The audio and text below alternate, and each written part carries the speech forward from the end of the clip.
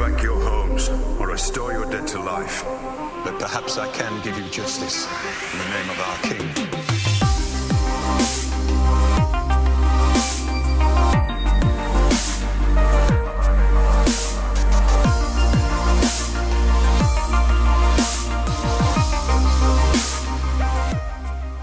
Arya Stark has overcome many obstacles in her life so far, including her escape from King's Landing after her father's death, her service to Tywin Lannister, and even all of the nonsense she got into over in Braavos. In the last season, Arya struggles to let go of her identity, eventually leading to the young lady leaving the House of Black and White and traveling back to Westeros. This is where some controversy comes in. Arya has to defeat the Waif, a faceless assassin who enjoyed tracking Arya down after she failed to kill Lady Crane. If you're caught up with the series, then you already know Arya led the Waif to a dark passageway under the city where she used her sword, Needle, to kill her attacker. Arya extinguished the candle and the scene goes dark.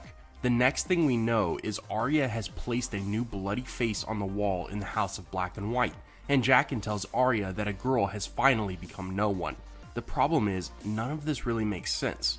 I mean, we can assume with all of the combat training from when Arya was blind, it helped her defeat the Waif in the darkness.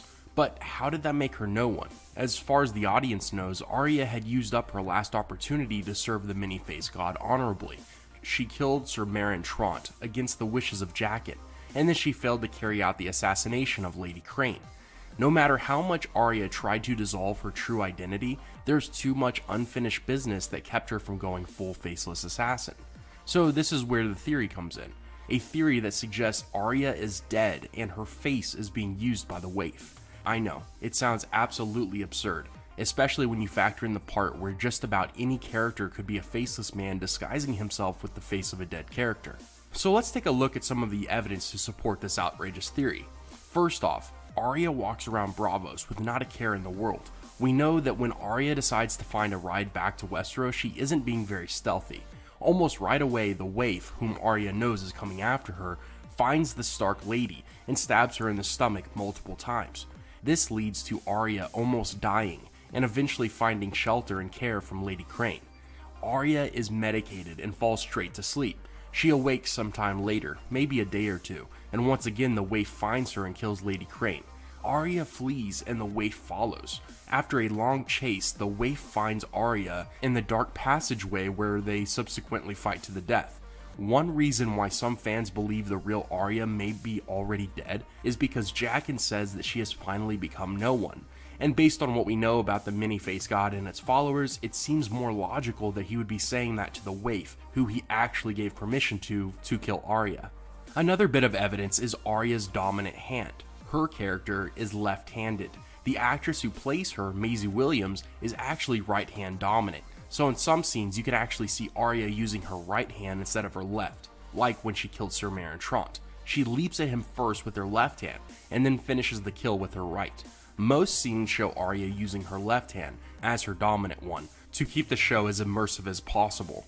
But this changes a bit when Arya is trying to leave Braavos.